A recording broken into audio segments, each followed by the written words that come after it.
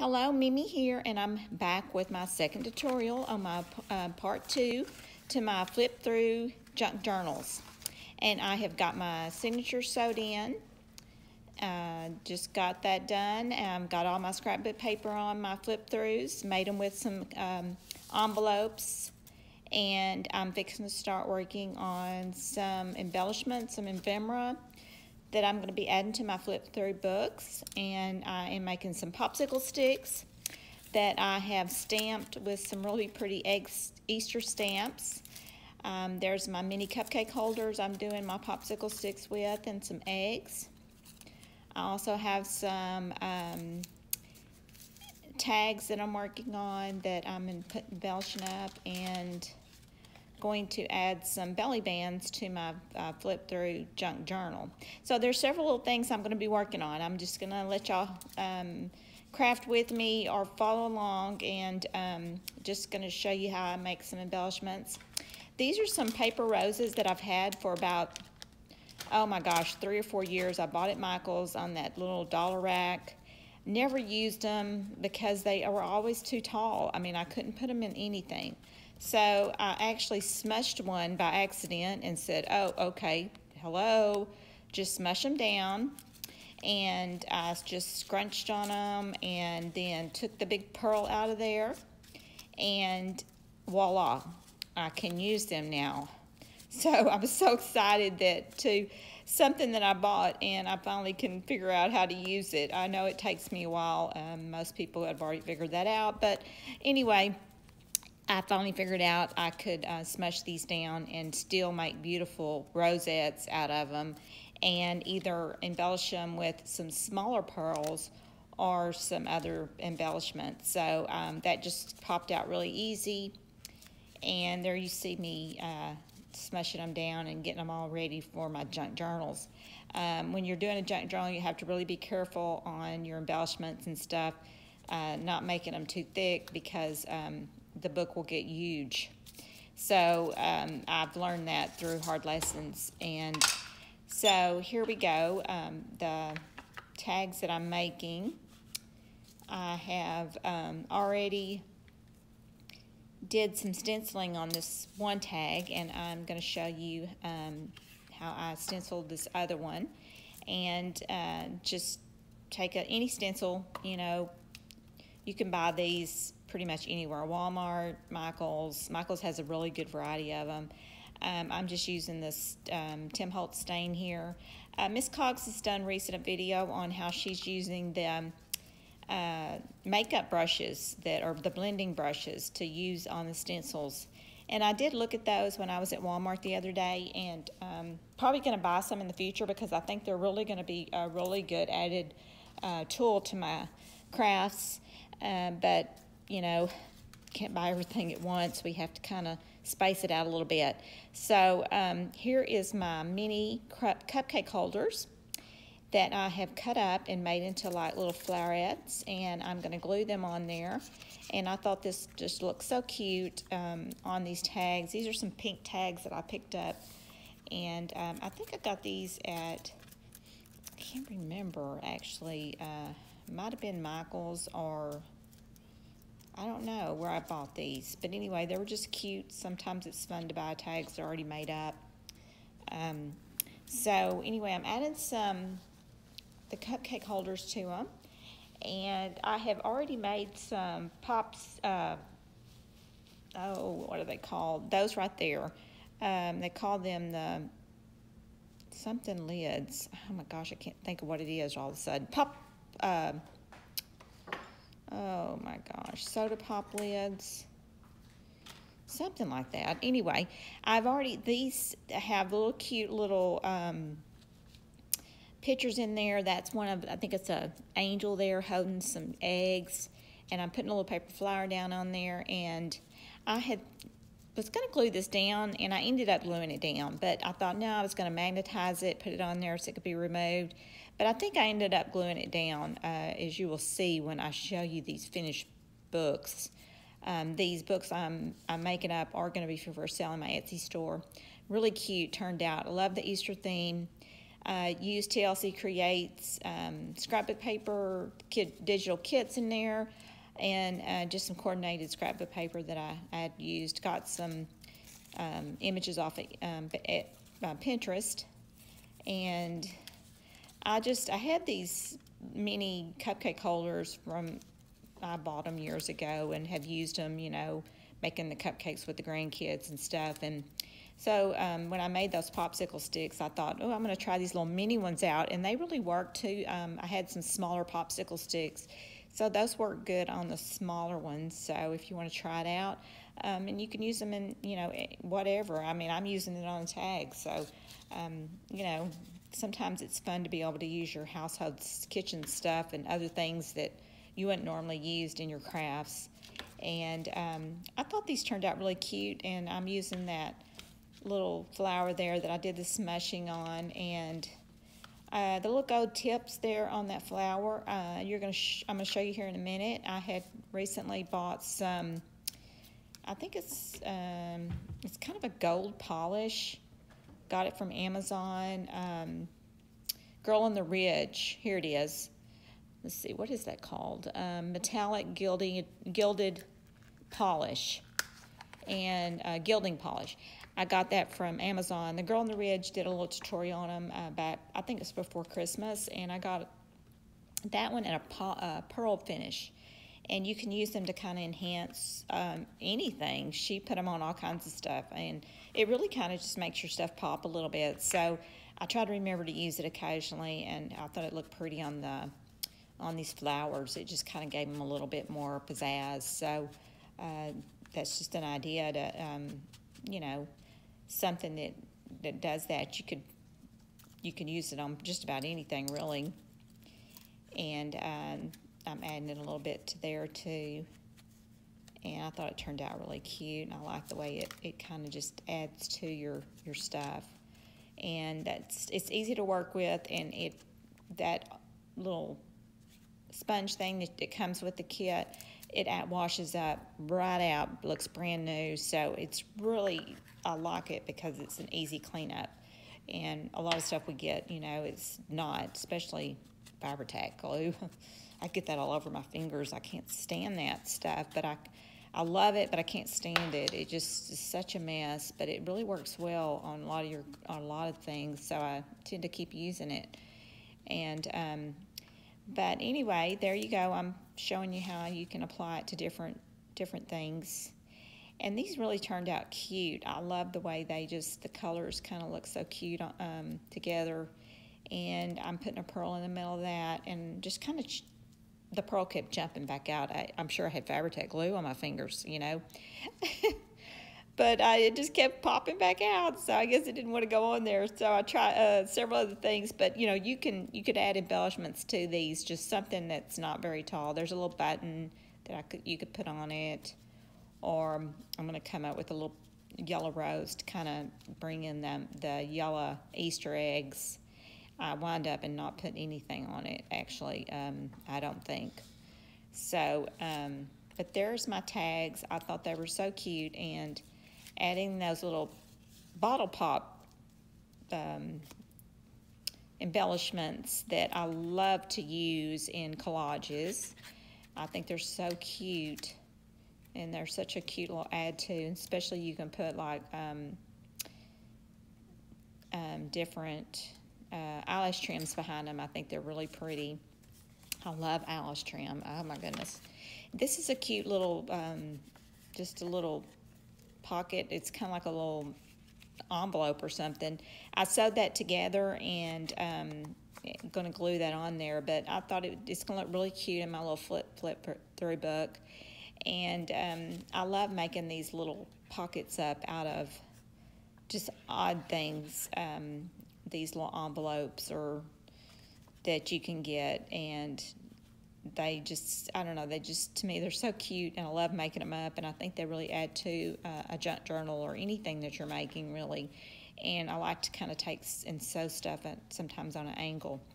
So anyway, I'm using that there on that pocket, and you're going to see how pretty it looks, the finished product. So I'm hopefully going to get that filmed today or tomorrow.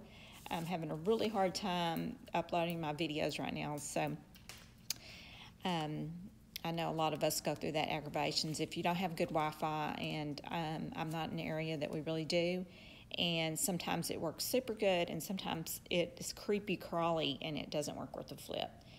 So I love those little embellishments there. That's some little crochet embellishments my mother had gotten from Miss Alice that is a good crocheter, and my mom gave me some of them. And here is my, I'm showing you there the little stamps that I had. These are my only Easter stamps. I have no idea where I got them from, but I'm finally getting to use them, so they're so cute. And I'm fixing to do these popsicle sticks up, and those are some eggs that came with Calico Collage has a freebie page on her website, and if you go there, she has a really cute Easter page that she has several different things on there. You can download all of them, but it's really cute. I love her digital downloads, and I'm just kind of showing you how you can turn it on the back and put another one on there to kind of give it a finished look. I do that later, but I'm using 2 on the front of that popsicle stick and kind of layering them so the purple shows out a little bit. And then I'm taking the eyelash trim that's kind of multicolor, and I'm putting it on the back, kind of like when you put an egg in an Easter egg basket. I thought it was kind of cute how it looked like the grass peeking through. So using my hot glue gun here to put this project together, and it turns out really cute. And I just love these little eggs that, like I said, I got these from Calico Collage, and she has beautiful stuff. So check that out if you're needing some Easter stuff. She's got a page of really cute and tags and some 2x3 pictures. And I'm pulling out the eyelash trim so it can kind of peek through on the edges. You know, after I got to looking at this video, I was thinking another way you could have put the eyelash trim is in between the 2 cupcakes. So you could have put it through there, and it would have probably looked good too. So might do that next time.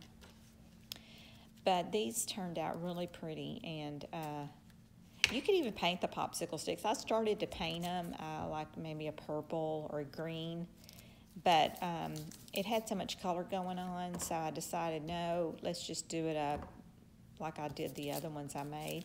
And I do have a tutorial on these if you're interested. They were real popular. I'm sure people have done them many times, but I just recently did a tutorial up on them, and I had a lot of good feedback on it. A lot of people really, really liked them. I think it's because they're so easy to make, and they just add a little fun to your project. I don't care what you're doing. Even if you're not doing, you know, junk journals or, you know, whatever, just sticking them in even a flower arrangement would be cute. So that's an idea. Anyway, you could just stick them in anything, you know, your kids' projects, do them up for your kids. So it would work really good. But I'm downloading a YouTube on my laptop, and it's acting crazy over here. I don't know what it's doing. It's making noises at me. But anyway, I'm showing you that, like I said, just to kind of cover up the bright white on the back, I'm kind of putting some stain on the back of it. And you kind of got to be careful there, because you see how I tore a little piece of it off. You know, this is paper thin, probably not meant to be used like I'm using it. So it didn't really matter because it's not going to show, but you know, you just have to be kind of cautious about it. So, but that right there shows you just, you know, if you want to put something on the back of it, you know, you could even put scrapbook paper on the back of it. It'd be just as cute. And here's another one I'm going to do up. This one is got a little different egg to it. It's a really cute egg, has a Easter bunny on there, and has a lot of purple colors to it, so I'm putting the purple cupcake holder on it. And adding some more eyelash trim. Oh, isn't that cute? I just love that Easter bunny on there. And some more eyelash trim as for my grass. And I glue that down, and voila, we've got a beautiful finished added feature to our junk journal. I love the way these turned out. They're so cute. And like I said, they're so easy to make. So try one, and you can do all kinds of things with them. So that's just another little idea I had.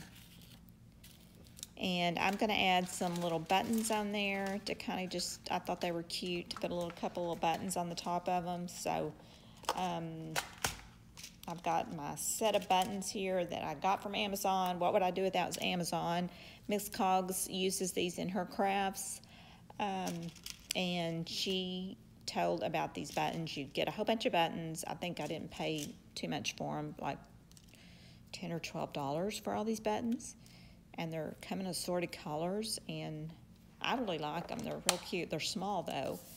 I'm not much for sewing buttons on. I find that task to be very tedious, so I usually just glue them on. I hate sewing buttons on. I don't know why. Okay, here's a belly band that I'm going to use, and I'm going to put that on my junk journal. I've been doing some embellishments on my part 1 tutorial, and I'm finishing up with my belly bands here. I have used some extra scrapbook paper that I had, and adding some pockets and some belly bands so I can do some more embellishing on my little flip throughs that I did. I just really like the way these turned out. The colors on them turned out really great. I love this scrapbook paper I used. It's Bow Bunny. I got it from Tuesday Morning.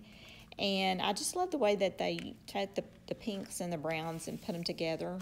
And then the greens. It just spoke to me Easter and spring. So I thought it would look really good with my Easter theme junk journals here that I'm working on. And first time I've ever done a Easter theme junk journal. I'm really not much for decorating for Easter, but I will put some pictures at the end of this of my Easter 3-tiered galvanized, really tall 3-tiered thing that I got from Hobby Lobby. I had one and gave it to my mother because it was not as tall, and I didn't really have space for it in my new house. So I gave it to her. Well, I found one that I can actually put on the ground, and I started noticing all these people decorating these 3-tiered galvanized baskets. And so I was like, oh my gosh, Mom, I want mine back. Well, I decided that no, I didn't want it back. It was still too big for me to use on my cabinets. So I found this one that was the same price. It was a tall one. I mean, it stood up about 3 foot. And it was the same price as the smaller one. So I decided to get it, and I have decorated it with Easter stuff. It turned out so cute, and my idea is to change it up and different seasons and use it in my craft room as my inspiration when I'm doing junk journals and stuff.